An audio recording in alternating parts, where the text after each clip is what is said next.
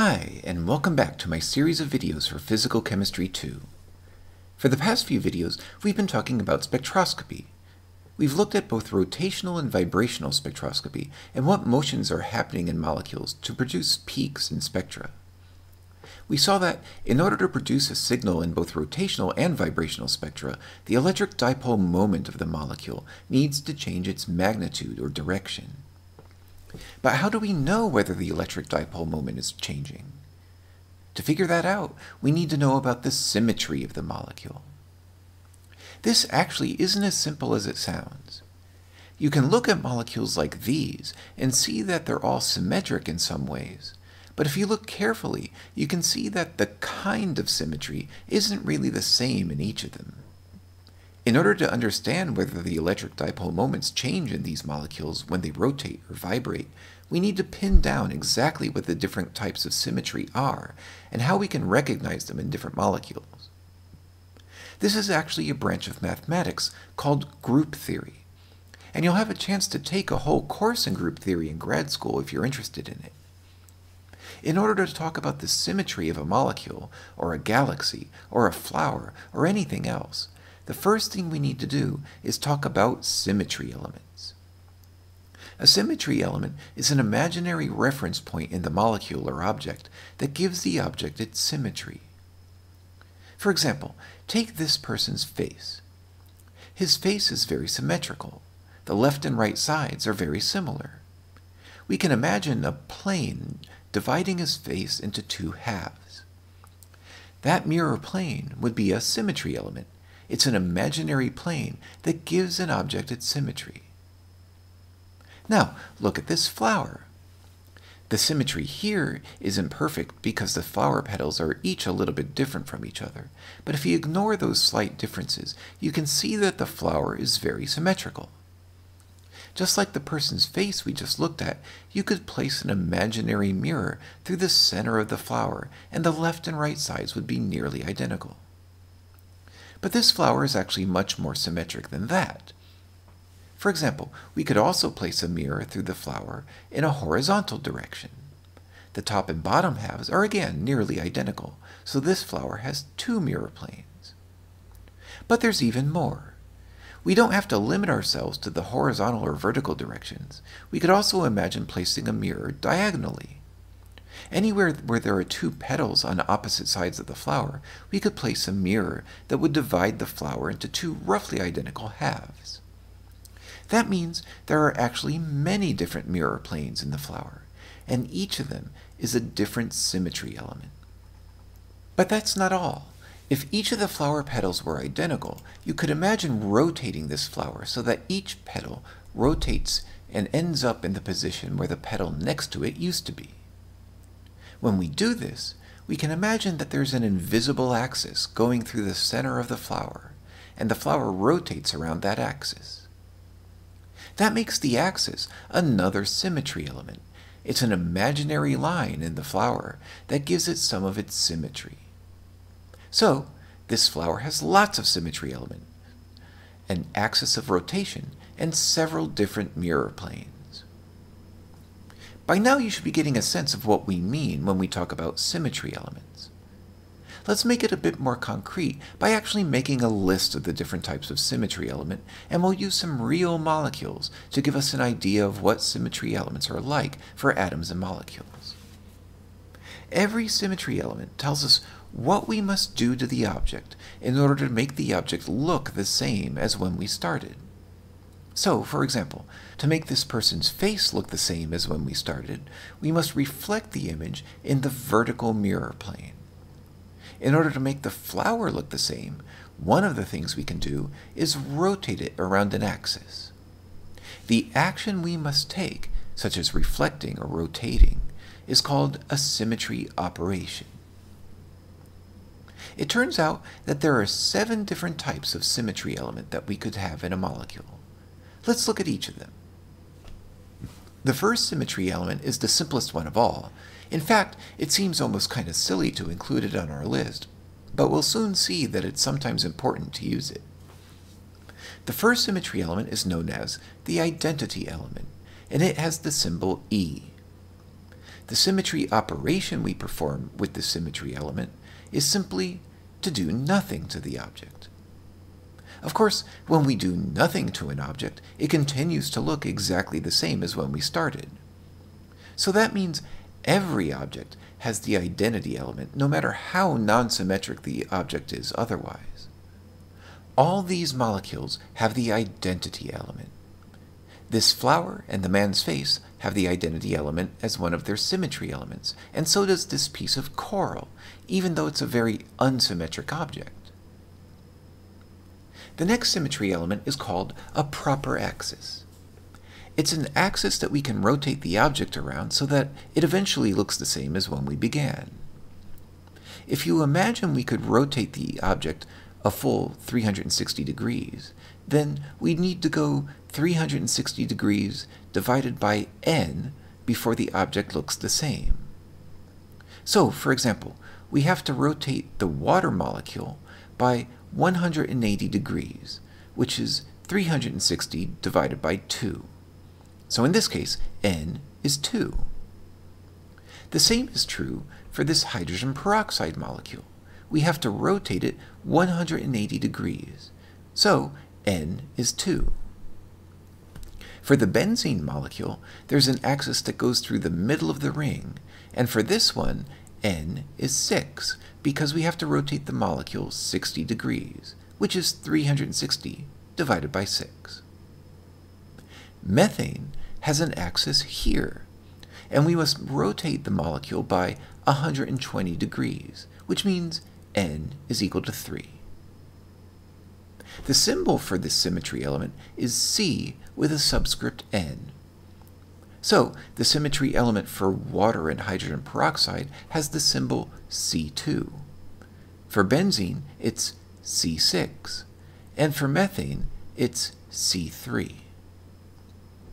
Notice that molecules can have more than one rotation axis. For example, the benzene also has some other rotation axes. There's a rotation axis here that goes through 2 of the carbon-hydrogen bonds. That one is a C2 axis. There's another C2 axis between these 2 carbon-hydrogen bonds, and another one between these 2 carbon-hydrogen bonds. There's also a C2 axis that passes between the 2 carbon-carbon bonds. And there are 2 more C2 axes, one between these carbon-carbon bonds, and another one between these bonds. In cases like this, where a molecule has more than one axis of rotation, the axis with the highest value of n is called the major axis. So, in the case of benzene, the major axis is the C6 axis. Also, in this example, not only is the C6 axis of benzene the major axis, it's also a C3 axis, because we could rotate the molecule 1/3 of the way around the axis and end up with something that looks exactly like what we started with. It's also a C2 axis, because we could rotate the molecule 180 degrees around it. So, this one axis is a C6 axis, a C3 axis, and also a C2 axis. The next type of symmetry element is a plane of reflection. There are actually 3 different types of mirror plane. The first one is called a horizontal plane, which has the symbol sigma with a subscript h. A horizontal mirror plane is one that's perpendicular to the major axis of the molecule. So, for example, benzene has a mirror plane perpendicular to the C6 axis, which is the major axis, and that makes it a sigma h plane. This mirror plane is the one that contains the benzene molecule. On the other hand, let's look at water. The major axis is this C2 axis, and the plane perpendicular to it is this one. However, if we reflect the molecule in that plane, we don't get something that looks exactly the same as what we started with. The hydrogens now point down instead of up, so this plane is not a symmetry element of the water molecule. That means water does not have a horizontal mirror plane. The second type of mirror plane is a vertical mirror plane, which has the symbol sigma v. In this one, instead of being perpendicular to the major axis, the plane contains the mirror axis. So, for example, if we reflect a water molecule in this plane, we get a molecule that looks just like the one we started with. This plane also contains the major axis of the molecule, so that makes it a vertical mirror plane. Notice that we could also reflect the water molecule in this plane, which is the plane that contains the molecule. This is another vertical mirror plane because it contains the C2 axis of the molecule. Now let's look at benzene. Benzene contains several vertical mirror planes. There are 3 vertical planes that contain opposite pairs of carbon-hydrogen bonds. There are also 3 vertical planes that go between carbon-carbon atoms on opposite sides of the molecule, for a total of 6 vertical planes in benzene. And this brings us to our third type of mirror plane, which is called a dihedral mirror plane and has the symbol sigma d. This one can be tricky to identify. A dihedral mirror plane is a special case of vertical mirror plane, where the plane bisects 2 C2 axes in the molecule. That's kind of hard to visualize without an example, so let's look at benzene again.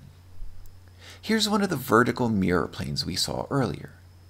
From our discussion of rotation axes, we saw that benzene has these 2 C2 axes. The vertical plane bisects those 2 axes, so that makes it a dihedral plane, as well as being a vertical plane. In fact, all 6 of the vertical planes in benzene are also dihedral planes because all of them bisect 2 different C2 axes in the molecule.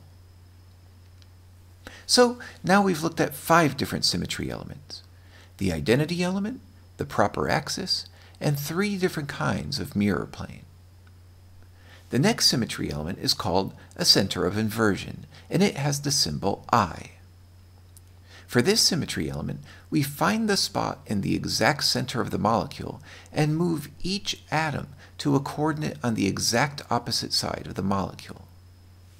In other words, if we imagine a Cartesian coordinate system with its origin at the middle of the molecule, we reverse the sign on the x, y, and z coordinates for each atom in the molecule. For example, here's a methane molecule.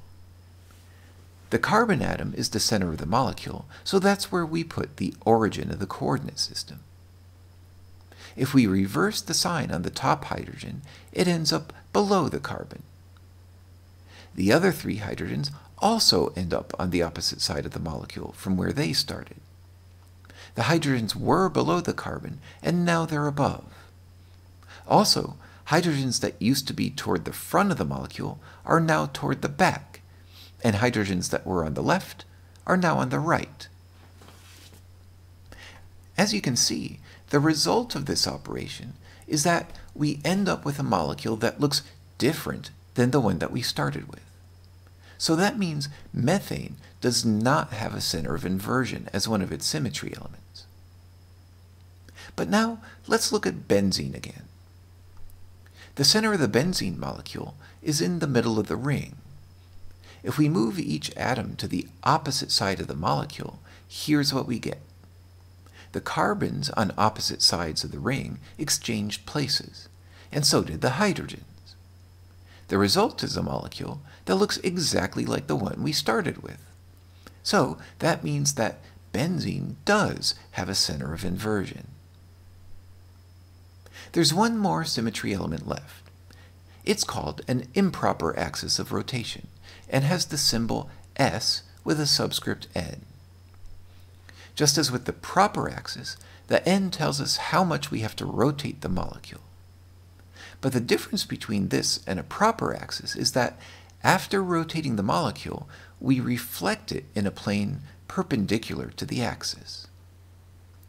So, for example, in benzene, we can rotate the molecule 180 degrees around this axis, and then reflect it in a plane perpendicular to the axis. When we do that, the molecule looks the same as it did when we started. So that means this axis is an S2 improper axis. There are several other improper axes in benzene, including the axis that goes through the center of the ring. This one is an S6 axis. And just as we saw when we looked at proper axes, the S6 axis is also an S3 axis and an S2 axis. Finally, let's look at one last example, methane.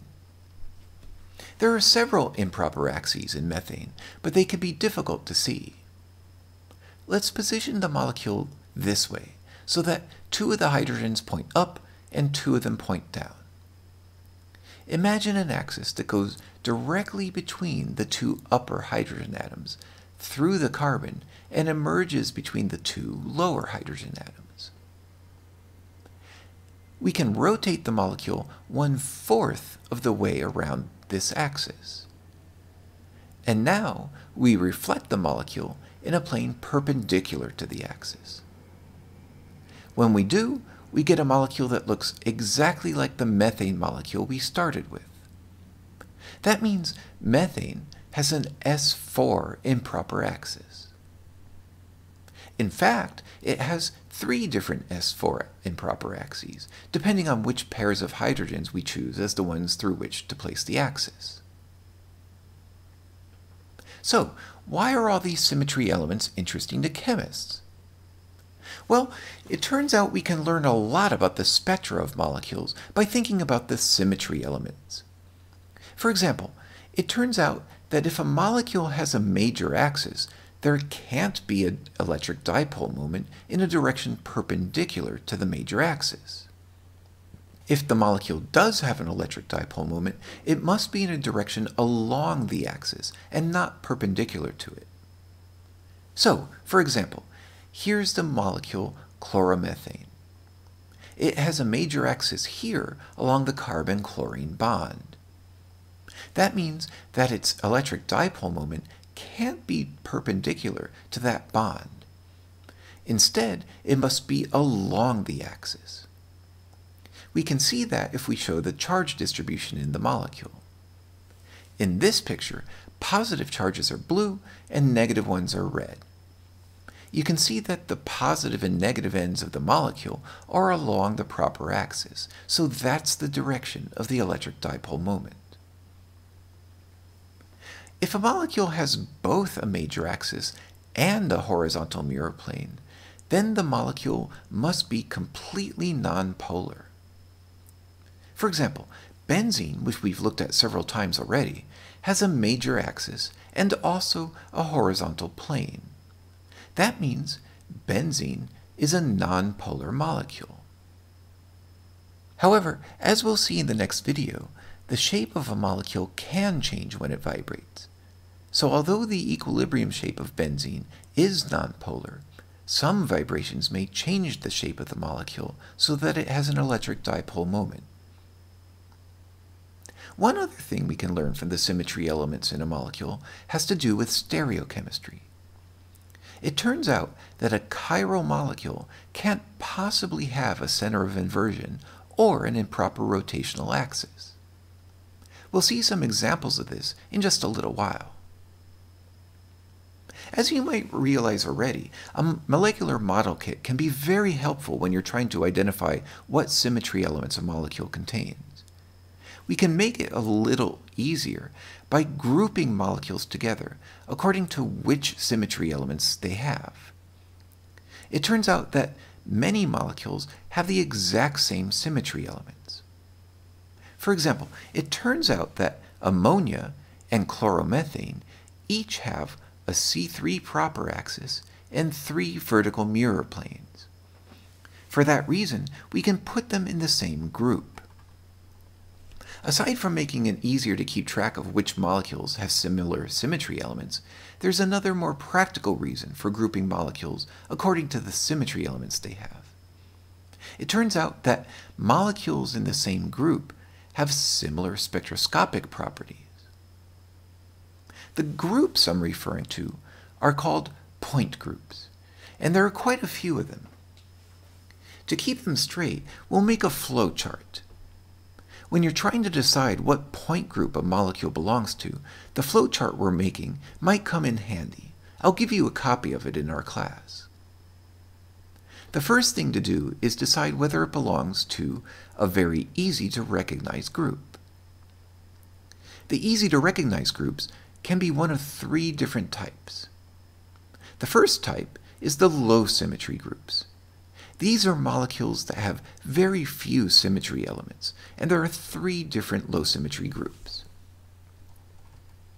First, there are molecules that have no symmetry elements other than E, the identity element. In other words, they have no rotational axes, no mirror planes, and no center of inversion. For example, here's a molecule that you probably first saw when you first started talking about chiral molecules in your organic chemistry course. It's called bromochlorofluoromethane.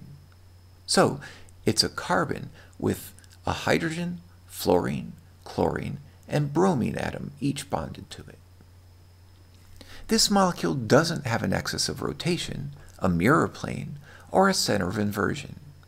In fact, there's no operation we can perform on this molecule that will end with it looking the same as it does now.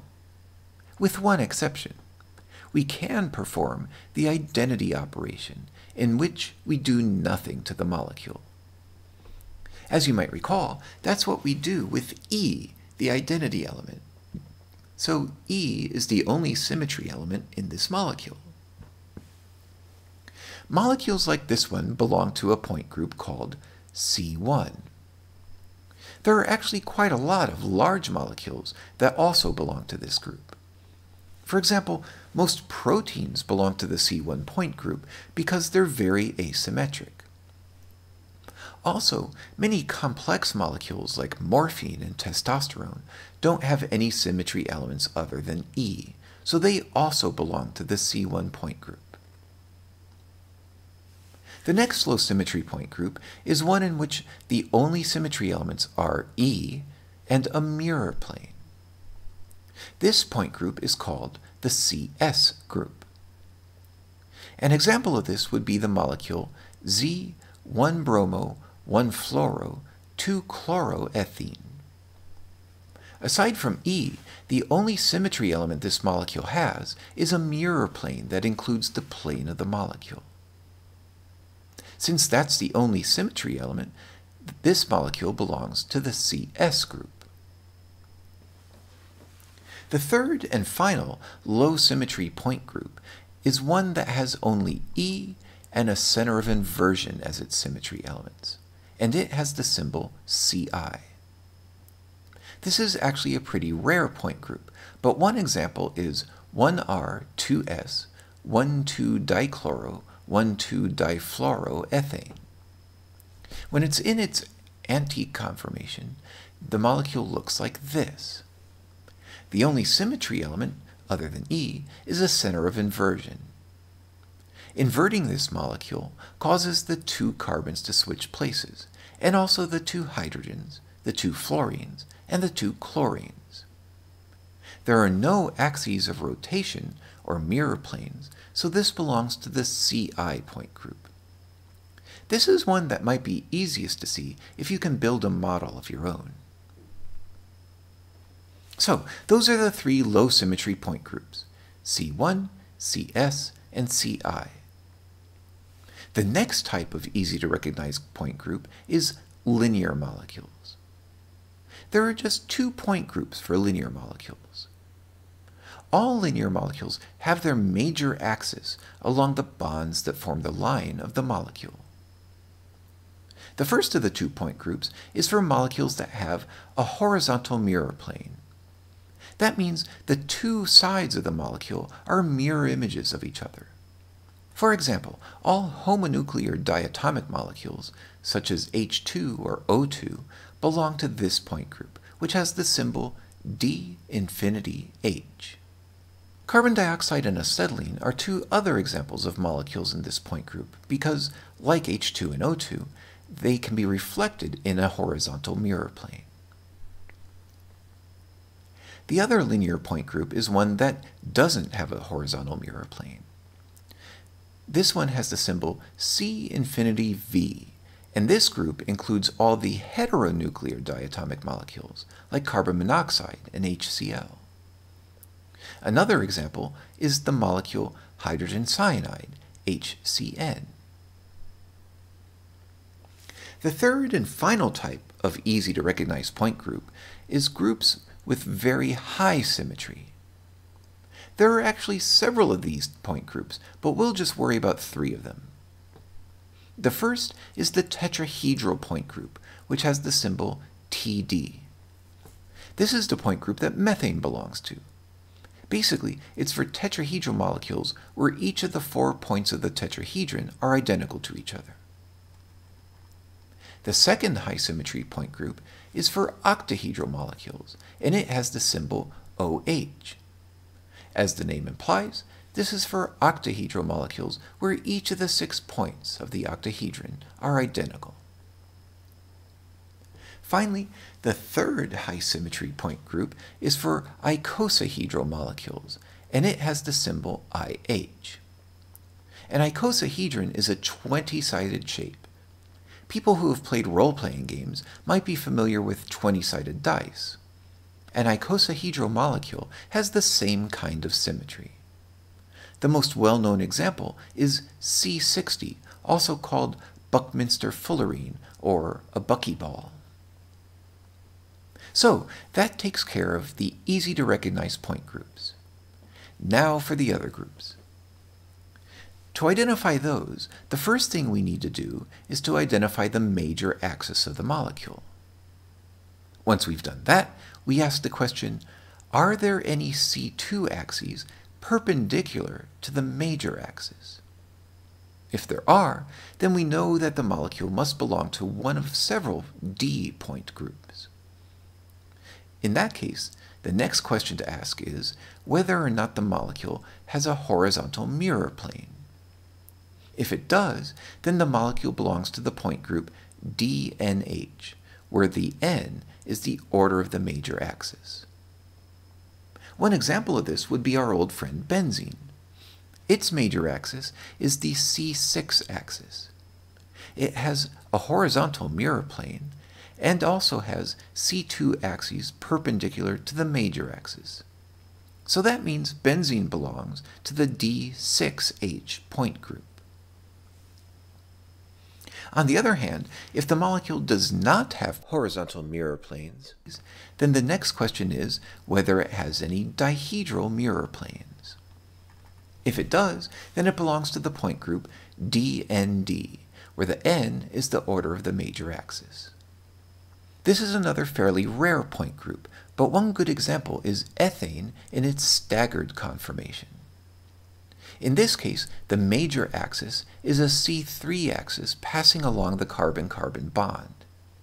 It has 3 C2 axes perpendicular to the main axis, and also has mirror planes that bisect some of the C2 axes. That makes them dihedral mirror planes, and that means this molecule belongs to the D3D point group. If the molecule doesn't have any dihedral planes, then it belongs to the Dn point group, again with n equal to the order of the major axis. An example of this would be the ion where nickel 2+ has 3 oxalate groups chelated to it. The major axis in this one can be difficult to see, but it's a C3 axis right here. If we look down the axis, the symmetry of it is easier to see.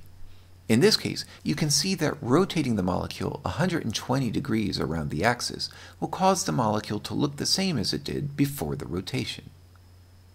The molecule does have perpendicular C2 axes, but it doesn't have a horizontal mirror plane or any dihedral mirror planes. So that means this molecule belongs to the D3 point group. Now we can look at the other branch in our flowchart. If there are not any C2 axes perpendicular to the major axis, our molecule must belong to one of several C or S point groups. Just as when we were in the other branch of the flowchart, the next question to ask is, does the molecule have a horizontal mirror plane? If it does, then the molecule belongs to the C and H point group. An example of this would be trans 1,2-dichloroethane. This molecule has a C2 major axis and also has a horizontal mirror plane, but it doesn't have any perpendicular C2 axes. That means this molecule belongs to the C2H point group. If the molecule doesn't have a horizontal plane, then the next question is whether or not it has any vertical planes. If it does, then the molecule belongs to a C and V point group. There are lots of molecules that fall into this category. For example, water has a C2 major axis. It doesn't have any C2 axes perpendicular to the major one, nor does it have a horizontal mirror plane. But it does have vertical mirror planes. That means water belongs to the C2V point group.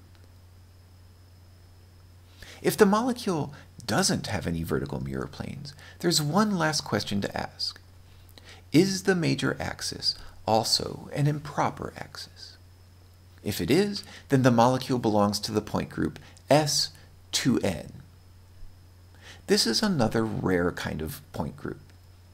One of the examples is 1357-tetrachloro-1357-octatetrene with a boat conformation and all the chlorines in axial positions. The major axis in this molecule is a C2 axis passing through the middle of the ring. There are no perpendicular C2 axes and no horizontal mirror planes. There are also no vertical planes.